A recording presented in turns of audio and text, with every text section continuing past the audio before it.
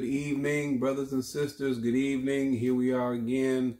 God has once again shown himself strong. He has once again displayed his kindness and has granted us another Tuesday night as an opportunity to come together and study his word, even as we witness the distressing new developments in terms of the pandemic, even as we see what looked like advances evaporate right in front of us, as we go back into another segment of shutdown. The word of God is not bound, and God is never shut down.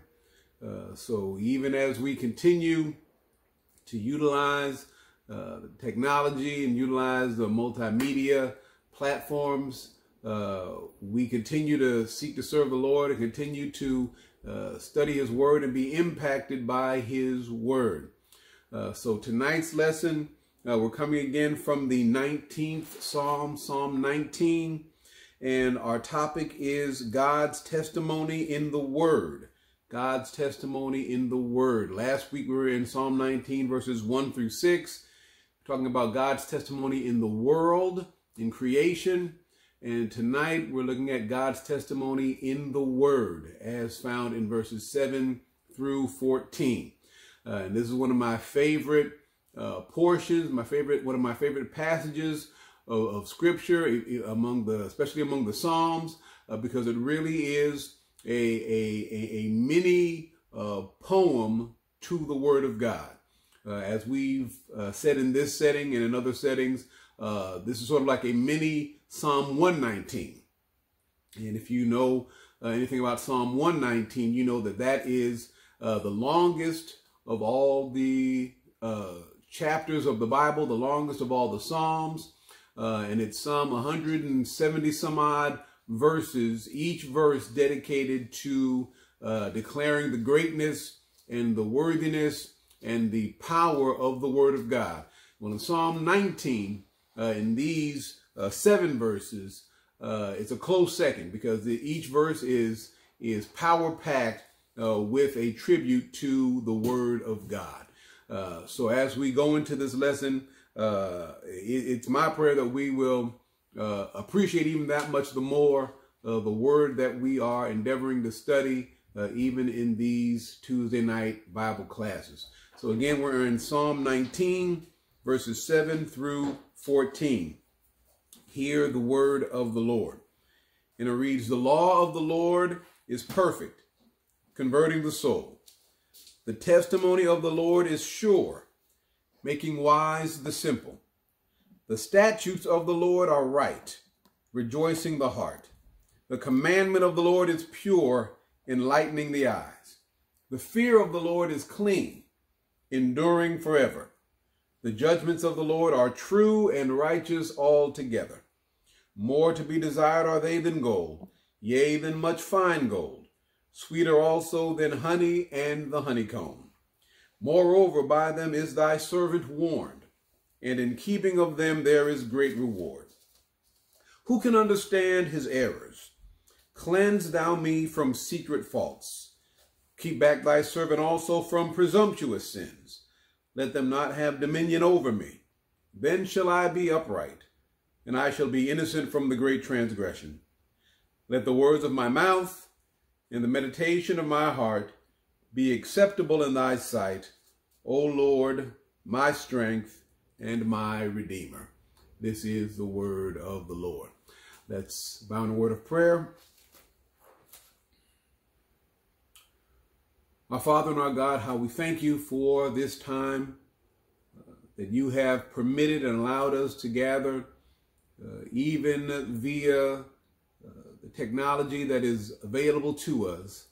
We yet gather to study your word. We ask, Father, that as we open your word, that you would open up our hearts and our minds, that we would behold your truth, that we would be impacted by your truth, and that we would then apply your truth, apply it to our daily living. We do give you honor, we do give you glory, and we do give you praise. And it's in the mighty and matchless name of Jesus the Christ that we pray. Amen. So again, we're looking at the testimony of God in his word. And like we said last week, we were looking at his testimony in the world. And it was just, I wanted to kind of put a little a coda on last week's lesson before we get into this week's lesson. Last week we looked at how God is speaking through creation. He's speaking through the heavens. The heavens declare his glory. The firmament shows his handiwork. The skies, the heavenly bodies, the sun, the moon, the stars, every sunrise and every sunset, all of that is declaring the glory of God.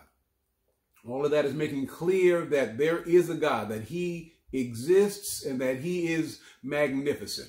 Now, that's what creation says. And the reality is, if for the person who's an atheist or the person who does not believe in God, then that person has to believe, has to be a strong believer in luck. Because the only logical, the only reasonable explanation for everything that there is being here is that somebody made it, somebody designed it, somebody put it together. So if you consider the probability of all of this just happening, think of it like this: winning the lottery. To win the lottery, the one of the national lotteries, Mega Millions, Powerball, whatever it is, winning the lottery, the odds of anybody winning the lottery is 1 in 300 million. 1 in 300 million.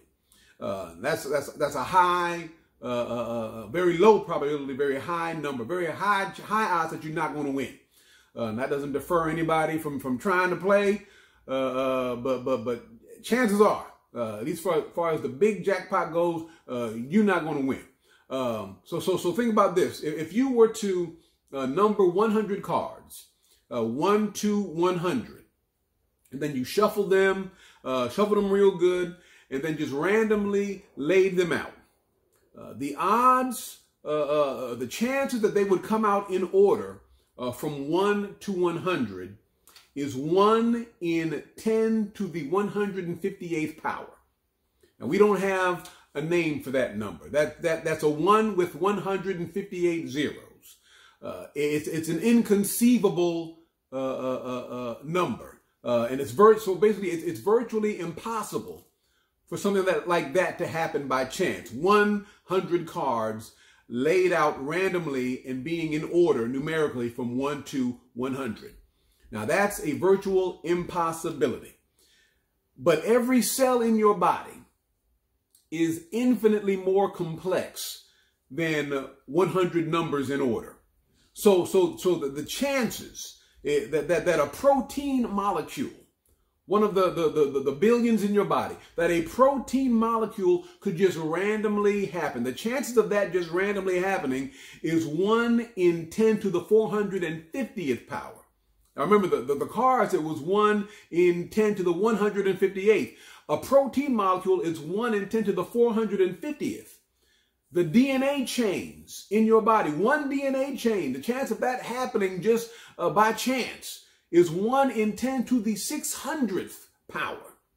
So basically, if all of this just happened, if all of this just happened over the course of millions and billions of years, and we just kind of came together like this in this ordered universe with this irreducible complexity and all that we see all around us, if that's the case, then you and I need to quit our jobs and move to Vegas and become professional gamblers, because we are the luckiest somebodies in the universe for all of this to happen. Keep on playing those Mega Millions, because you're bound to hit if all of this just happened by chance. The point is, it couldn't have happened by chance. It is unreasonable to believe it just happened by chance. Your very existence is declaring the glory of God. The functioning of your body is declaring. It is God's signature on the painting that says, I am here, I exist, I made it all, and you need to get to know me. But again, tonight's lesson, we're moving from the world to the word. So in verse 7, as the psalmist begins, he says, "The law of the Lord is perfect, converting the soul." The law of the Lord. The law of the Lord. The Hebrew word there is as you might expect, Torah. Torah, which means direction. It means instruction. And it doesn't just refer to the first 5 books of the Bible. It's not just the Pentateuch that's the Torah. It's all of the law. And here the psalmist says that the law of the Lord is perfect. Tamim is the Hebrew word. Perfect. It's complete. It's sound. It's whole. And it's the word that was used to describe the animal sacrifice. Whenever we read in the Old Testament of the animal sacrifice being without blemish, being without defect, that's tamim, without blemish, no imperfections. So this lets us know that there are no imperfections in the Word of God. There are no imperfections in the Word of God. Now, I know that there are some who would say, this is kind of along the lines of what we've been dealing with on Sunday mornings. There are people who are attacking the Bible, who are relentless in their attacks on the Word of God. They tell you that it's full of errors. They tell you that it's full of inconsistencies. But that's not so. The Word declares that the Word is perfect. And the Word speaks of its own, it speaks truth about itself. And we're going to get into that as we go further into the lesson. But we who are among the redeemed, I'll put it like that, there's a witness of the Spirit. The reason why you believe the Word is true and your neighbor or your sibling or your parent or your child does not believe the Word is true is because you've been endowed by the Holy Spirit. There's a witness of the Spirit that the Word of God is true. And the Word verifies and confirms itself. In Psalm 119, again, we're going to be going into Psalm 119 a couple of times tonight. Psalm 119 verse 96 says, "I have seen the consummation of all perfection, but your commandment is exceedingly broad." He says, I've seen the consummation of all perfection. If you read it in the NIV, it says this, "To all perfection I see a limit, but your commands are boundless."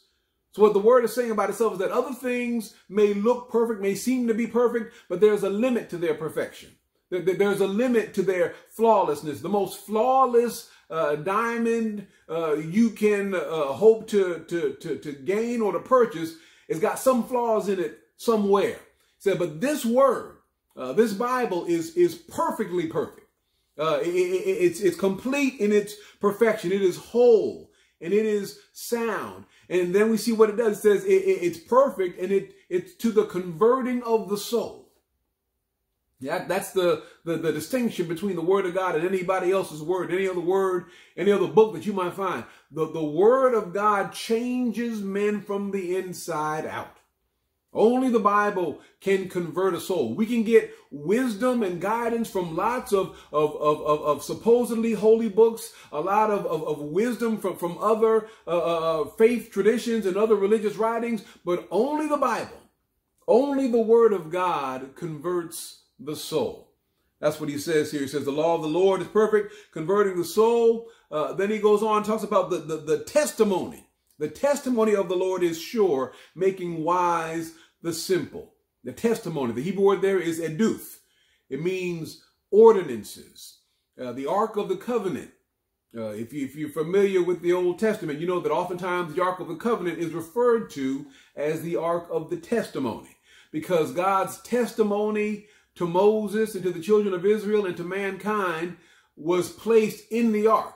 It was his testimony. These were his ordinances. And the psalmist says that the ordinances of the Lord are sure. Sure. That word means, the Hebrew word means to be confirmed. It means to be verified. It means that there are witnesses that can testify to the veracity and the validity of this word.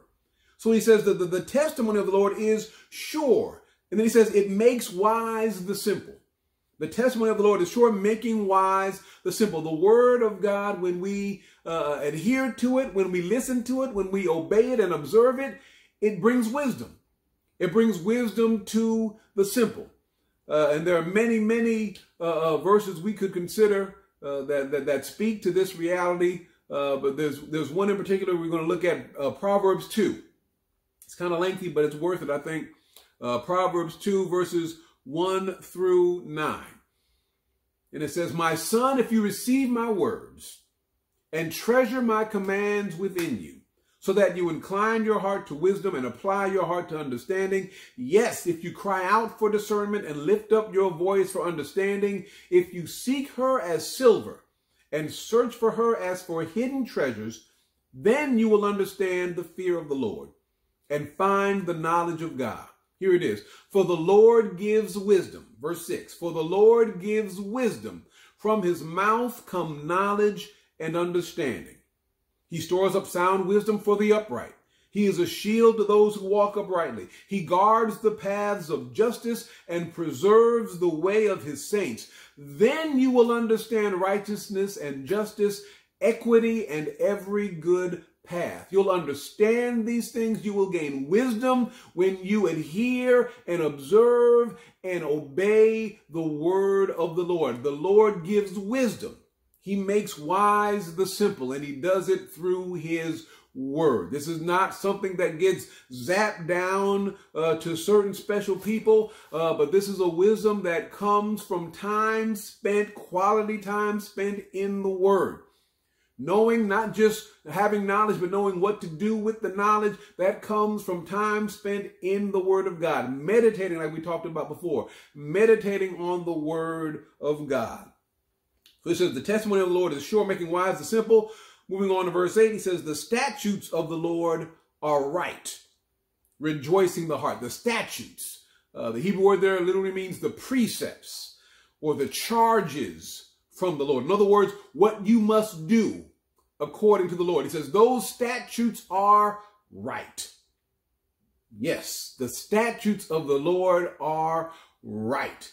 And right means right. You look it up in the Hebrew and parse out all the different permutations of it. It means right. The statutes of the Lord are right. The Bible, hallelujah, is right.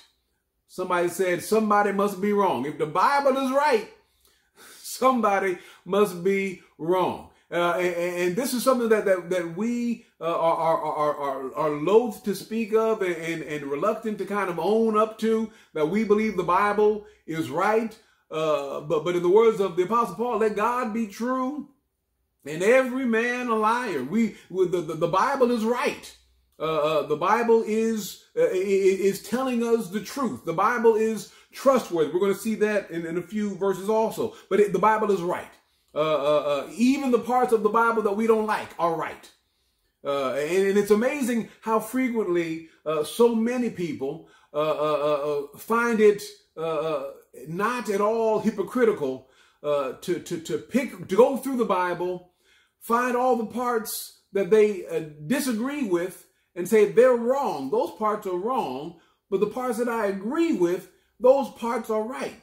And not see any kind of disconnect, not see any kind of ulterior motives in what they're choosing to believe is right and what they're choosing to believe is wrong. But the Bible is right. The statutes of the Lord are right. Psalm 119, verse 75 says this.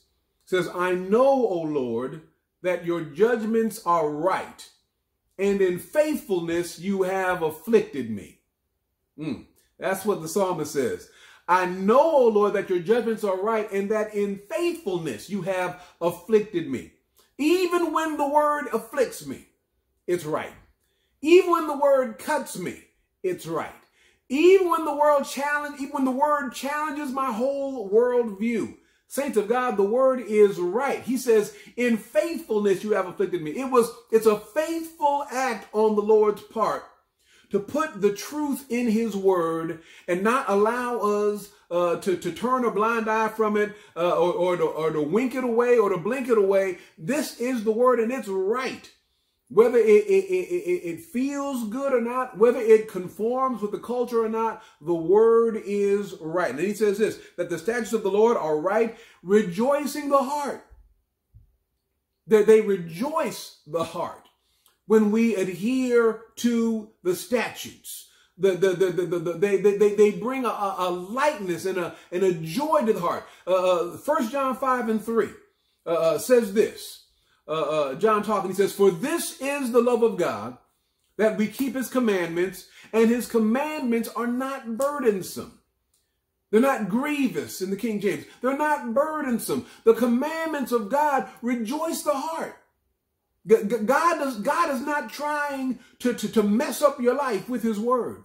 He's trying to give you joy unspeakable and full of glory. The word of God will rejoice the heart as we adhere to it, as we observe it, as we submit and surrender to it, especially the gospel piece of it. We need the gospel of Jesus Christ to help us to rightly apply and rightly consider the word of God. It will rejoice our hearts when we are in right relationship to it through Christ.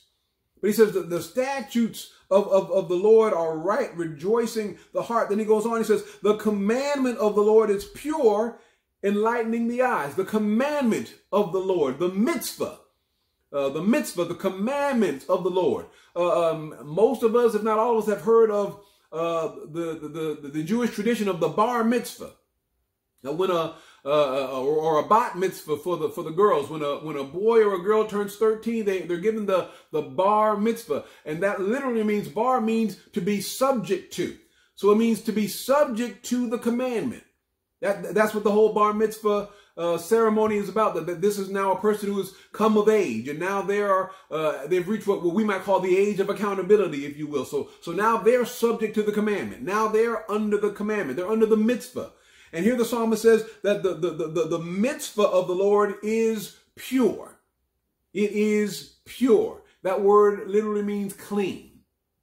It means unsullied. It means not defiled. It means unspotted. The word of God is pure. Proverbs 30:5 says, every word of God is pure. He is a shield unto them that put their trust in him. I know many would like to tell you that the word of God has been corrupted, that the word of God has been tampered with, that the word of God has been tainted. Whenever somebody says that, whenever I hear somebody say that, what I automatically think of, usually I'm watching somebody on TV or something, so I can't really talk to them. But what I want to say, if I could say it, is, and where is your rough draft of the Bible? Do you have the original copy of the Bible? Because otherwise, how do you know that the Bible has been tainted, that the Bible has been tampered with, that the Bible has been corrupted? You don't know. The fact of the matter is, you just read that in a book. Your book says the Bible is corrupted. My book, the Bible, says the Bible is pure. I'm going to believe my book. You roll with your book. I'm running with this book. The Bible says the Bible is pure. It is clean. Every word of God, Proverbs 30:5, every word of God is pure. He is a shield unto them that put their trust in him. Romans 7:12, therefore the law is holy, and the commandment holy and just and good. And he says, when you understand that the purity of the word, the purity of the commandment hits you, he says, it will enlighten the eyes. He says, oh, there's a lot of good stuff that happens when we take heed and adhere to this word. It enlightens the eyes.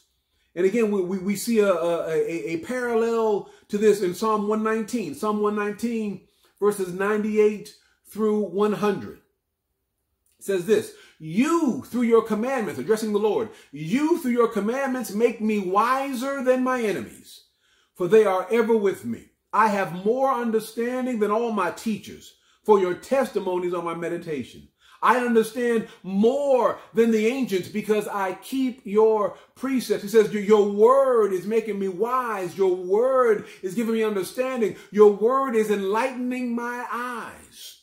I'm receiving divine illumination from your word, through your word. Your word is making it clear. Your word is helping me understand. Your word is helping me to discern the times in which I'm living. It's the word that's doing that. He says it enlightens the eyes. The commandment of the Lord is pure, enlightening the eyes. Then in verse 9, he goes on, he says, the fear of the Lord. He says, the fear of the Lord is clean, enduring forever. The fear of the Lord, the reverence of the Lord. So what this lets us see here is that fear of the Lord is equated with reverence of his word. If we fear the Lord, if we reverence the Lord, we're going to reverence his word as well. And I would submit to us that I can tell how somebody feels about the Lord by what they feel and how they feel about his word. I've not met a lot of folks who have a low view of scripture, but have a high view of the Lord. I haven't met that many people who have a low view of scripture. If you've got a low view of scripture, that it's fallible, that it's tainted, that it's corrupted, that it's filled with spurious inconsistencies, as I heard one person say, if you believe that about the word, you can't have a high opinion about the Lord. Because what does that say about the Lord that he allowed that to happen to his book? If the Lord didn't care anymore about his book than to let it be tampered with and to be filled with spurious inconsistencies, then what does that say about the Lord? No, if we have a high view of the Lord, if we have a reverence and a fear for the Lord, we ought to have a reverence for his book. So he says the fear of the Lord. The fear of the Lord is clean, enduring forever. It's clean. The Hebrew word there is tahor, and it's a synonym of the word from the previous verse. The word that's translated clean is the same as pure, and the word that's translated pure is the same as clean. The fear of the Lord is clean. It's pure. It's unadulterated. It's a helpful fear. It's the only good fear that there is. Fear of the Lord, the word says, is the beginning of knowledge. The fear of the Lord is necessary for someone to really seek the truth that will bring them to salvation. Until a person has a healthy fear of the Lord and a healthy reverence for the Lord, chances are they're not going to see their need for salvation. But the fear of the Lord, the Bible says, is clean. It is clean, and it is enduring forever. He says, this word is an eternal word, and it is eternally pure and eternally clean and eternally unsullied. So again, it's not like it started off clean and then somewhere around 300, 400 AD, somebody came and messed it up. No, it is eternally clean. It endures forever.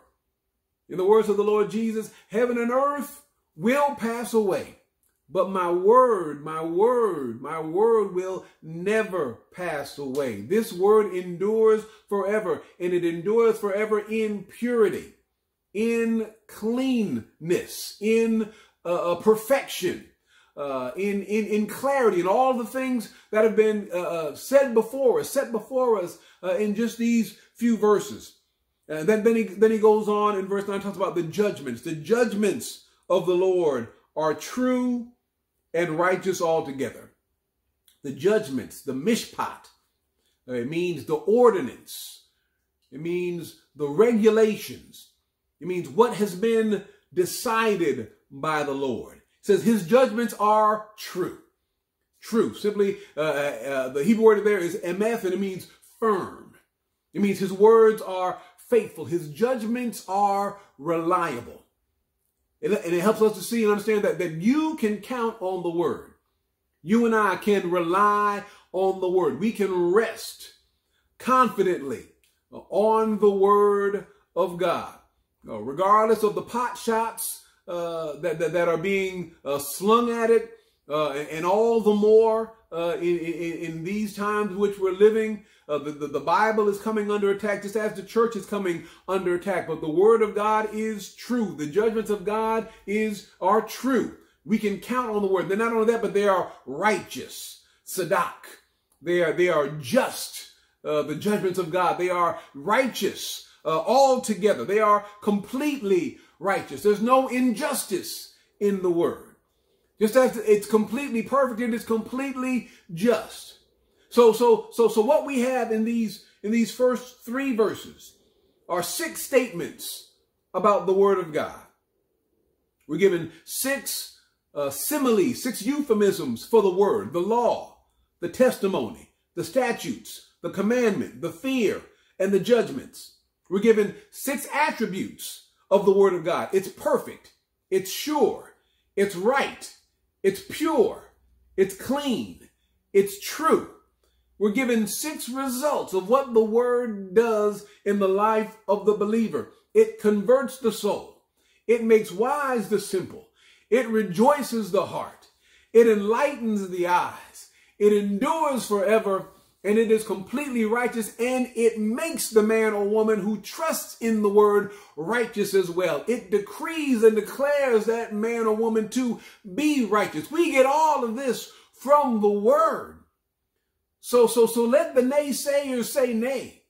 Let the skeptics be skeptical, beloved. Brothers and sisters, we got nothing to be ashamed of. We've got nothing to be embarrassed by. The word of God is true and pure and right and clean and true, and it will be forevermore. It does not change. It will not change. It cannot change. It is an eternal word. And through the word, the Lord speaks to the world. And his judgments go forth, regardless of how times change and how cultures shift and how society, quote unquote, evolves. The word of God remains the same.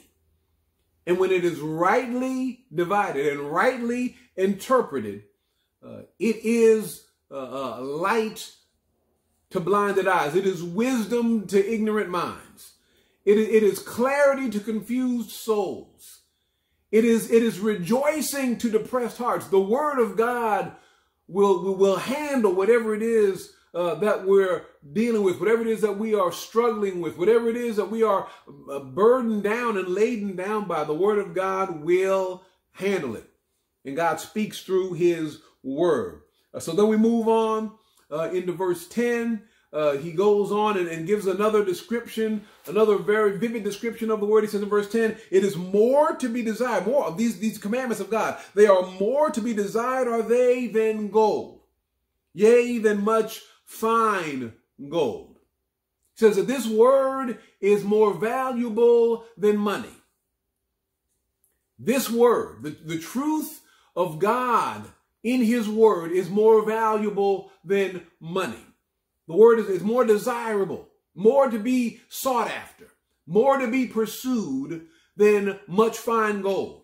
Now, I know we don't believe that. We some of us are saying amen right now. We're nodding and saying amen, but we don't believe that.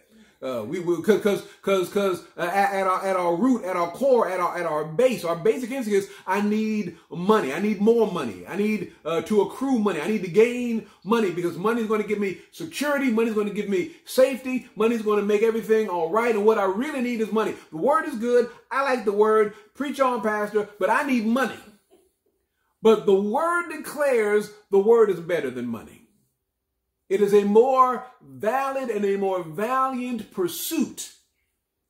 It is better for you, better for your life, better for your family that you pursue the word than that you pursue money. Now, yes, we need money. Yes, we need money to live. But the word is something that we need that's going to help us know, first of all, how to deal with money, how to handle money, how not to let money overtake us and corrupt us. And most importantly, the word is going to carry us beyond where money can't take us.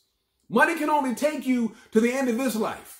Money can take you to a nice, pretty funeral and a horse-drawn carriage carrying your body to the grave, and a New Orleans brass band playing you back all the way to the grave. Money can get you all that, but once they put you in the hole, money has ended. Money has lost all of its efficacy. But this word, brothers and sisters, children of God, this word will carry you The truth of this word will propel you and welcome you into everlasting habitations. I'm reminded of the story that we all know of Lazarus and the rich man. This is a perfect example. The rich man had it going on. The rich man had all the money he could ever hope to have. And Lazarus was begging at his gate, looking for whatever the rich man threw out the gate. That's what the poor man, Lazarus, was looking to eat and looking to feed himself with. But the word of God says that they both died.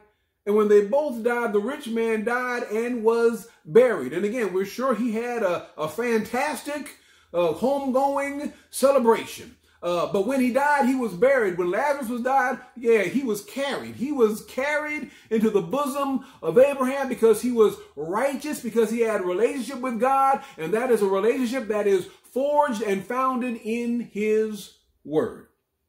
So the word is more to be desired than gold. It is sweeter, he says, sweeter also than honey and the honeycomb. Proverbs 16:24 says, pleasant words are like a honeycomb, sweetness to the soul and health to the bones. The word of God, it gives and brings a sweetness to the soul. When we are living by this word, when we are walking in accord with this word by the power of the Holy Spirit, ought to be a sweetness to us. We ought to be getting, just like Jesus, sweeter as the days go by. Shouldn't be getting older and meaner. Oh, help us, Lord. Shouldn't be getting older and more bitter. Shouldn't be getting older and more brittle. Should be getting older and sweeter. As we're living by the word, as we are walking in the word, there ought to be an increasing sweetness of our soul, health to our bones, a healthy and rejoicing demeanor that becomes characteristic of us as we live and submit in the light of the word of God. And the following verse in Proverbs 16:24 says, pleasant words are like a honeycomb, sweetness to the soul and health to the bones. Verse 25 says this, there is a way that seems right to a man, but its end is the way of death. I would submit to us that there's a distinction being taken place. The writer of the Proverbs is putting two ways of life, opposing them to each other. The way that is lived by the word, a way that is inundated by the word, that is submitted to the word, and a way that follows his own way. The way that goes the way that seems right to him.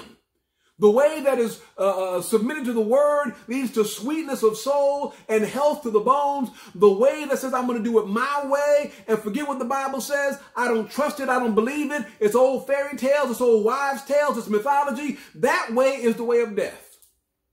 Oh, beloved, we submit gladly to the word of God. It's sweeter than the honeycomb, more desirable than fine gold. Verse 11, he says this, moreover, by them is thy servant warned, and in keeping them there is great reward. There's a warning in the word. There's so much that there is in the word. And among the things that there is in the word is warning. There is warning. It says, by them your servant is warned. Much of the dismay and the distress that we've been through in our lives, we could have avoided had we simply heeded the warning in the word.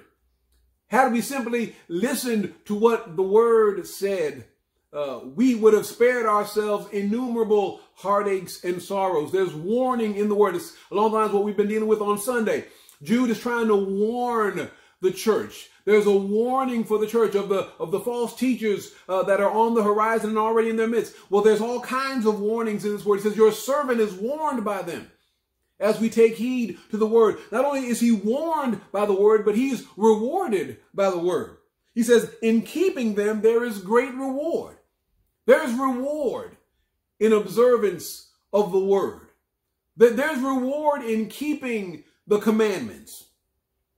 Matthew 6:6, just as one of many examples. Jesus says this, but you, when you pray, go into your room, and when you have shut your door, pray to your Father who is in the secret place, and your Father who sees in secret will reward you openly. There's a reward when we pray like the word says pray.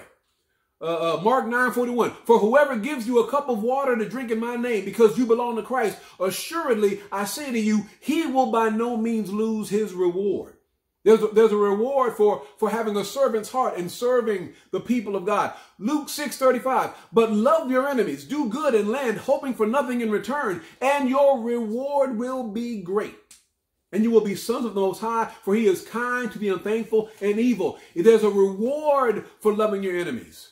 There's a reward for doing good to them that despitefully use you. There's a reward for praying for those that want your downfall. There's a reward, says your reward will be great.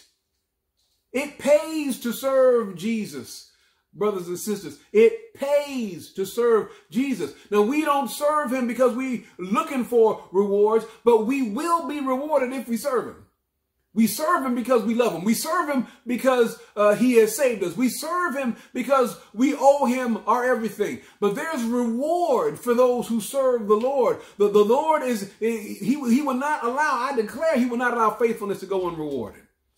So he says, in keeping them, in keeping the commands, in keeping the law, in keeping the word of God, there is great reward. And finally, as we quickly close the lesson, we also see how the word helps with sin, how the word deals with us when it comes to sin. Verse 12 says, who can understand his errors? Cleanse thou me from secret faults. Who can understand his errors? Help me, cleanse me from secret faults. One translation talks about it as hidden sins. He says he's crying out to the Lord to forgive him and to help him with those hidden sins, those sins that he doesn't even have awareness of. The stuff that he's doing that he doesn't even know is wrong. The stuff that he's not doing that he doesn't even know he should be doing. So those are hidden faults. Those are hidden sins. Those are secret faults. And he says the word will help us with those. As we spend time in the word, the more time you spend in the word, not only is your soul rejoicing, not only are you drawing closer and closer to the Lord, but you begin to see more and more of what is not right in your own walk and in your own life. You begin to see. And I will submit that the more we spend time in the word, the more we should be focusing in on ourselves and where we're falling short, and not on others and where they're falling short. The word should be helping us with our hidden faults, with our secret sins. He says, cleanse thou me from secret faults, the stuff that I don't know about. But then he goes on in verse 13, he says, keep back thy servant also from presumptuous sins. Oh, Lord, let them not have dominion over me. Then shall I be upright and I shall be innocent from the great transgression. He says, I want to be cleansed from secret faults, but I need to be kept back from presumptuous sins. That hidden faults are the sins that I don't know I'm doing. Presumptuous sins are the sins that I know full well I'm doing. It's sin and I know it's sin. I do it, I know it's wrong, and I do it anyway. That's a presumptuous sin. And he says, Lord, keep me from presumptuous sins. Reveal and cleanse me from my hidden sins, but please keep me from presumptuous sins. Keep me from, one translation says, willful sins. See, sometimes there are some who have this mindset that well, you know, I'm gonna do what I'm gonna do. I've made this plan.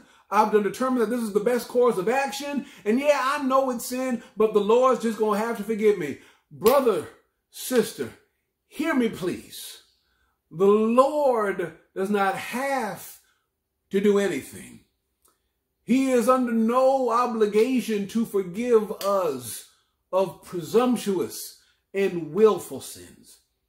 But our prayer ought to be, Lord, use your word to keep me from presumptuous sins.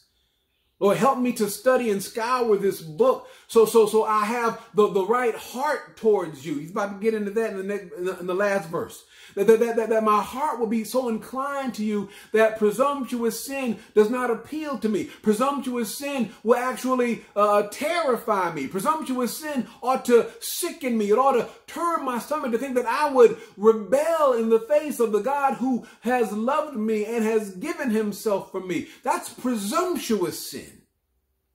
So he says, Lord, keep back thy servant from presumptuous sins. Let them not have dominion over me. Yeah, we got to hurry along, but presumptuous sin has a way of taking over in a way that hidden sin does not. When a person continues to rebel against God in a particular way, that sin will begin to have dominion over them. That will begin to become a besetting sin, to use the words of Paul, where I can't help it anymore. I used to do it presumptuously. Now I do it and I can't even bring myself not to do it. It has dominion over me now. He says, Lord, keep me from presumptuous sins. Let them not have dominion over me. Then shall I be upright and I shall be innocent from the great transgression. To sin willfully, to sin presumptuously, is great transgression. And no child of God should find their way clear to being comfortable with presumptuous sin. Help us today, O God.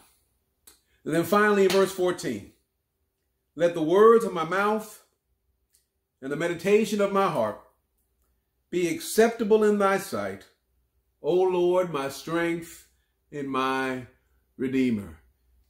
Says the word as I submit to it, the word as I adhere to it, the word will begin to transform me. As he said, it converts the soul and enlightens the eyes. And the words of my mouth and the meditations of my heart should be more and more in line with the word of God the longer I live and the more time I spend in his word. And the psalmist cries out, let the words of my mouth and the meditation, let my speech and my attitudes and my actions be acceptable in your sight. Because it's in his sight that we need to be acceptable. We might not be acceptable to the prevailing culture. We might not be acceptable to Black Twitter. We might not be acceptable to the keepers and the tastemakers of society. But I want to be acceptable in the Lord's sight, because he's my strength and he's my Redeemer.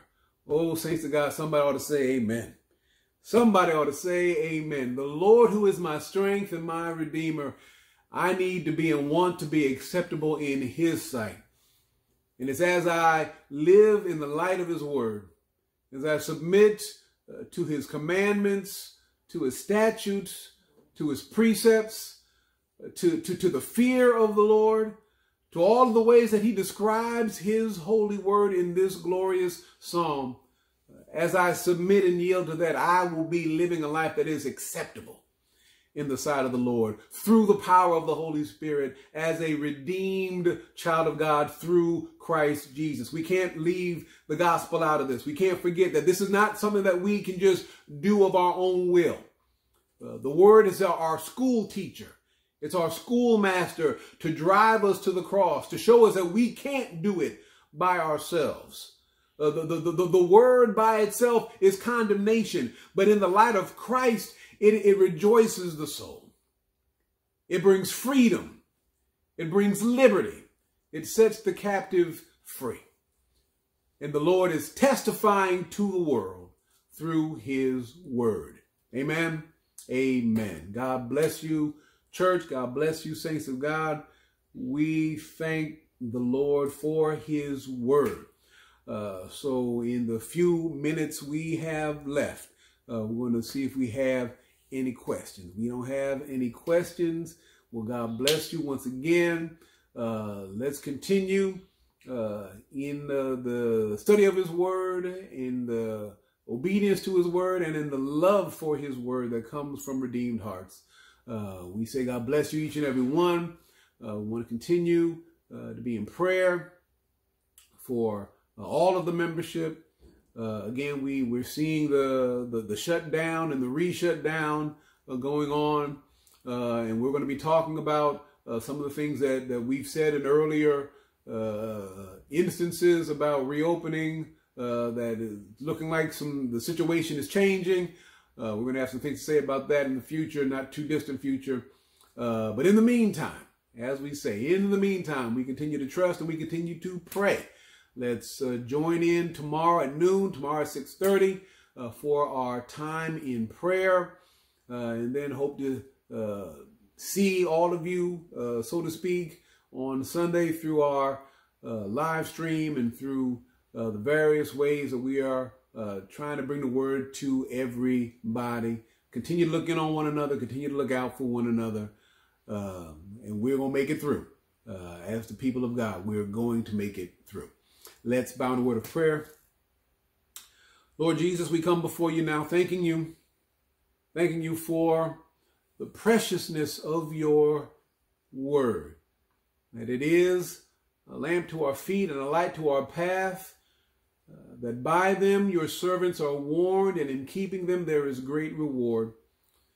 Help us to continue to live in the light of your word, to rejoice in the truth of your word, to stand on the promises in your word, and to not allow anybody or anything to scare us or shake us off of your word. We do give you honor, we give you glory, and we give you praise. We lift the entire Great Ebenezer family up to you, each and every family, each and every individual member. I ask that you would continue to encamp your angels round about each and every one of us. Father, we need your protection. We need your help. We need your love. We need your hope. And we need your peace. Granted in Jesus' name. And we thank you in advance. And it is in Jesus' name that we pray and we do thank you. Amen. God bless you, saints. And we will see and talk to you real soon.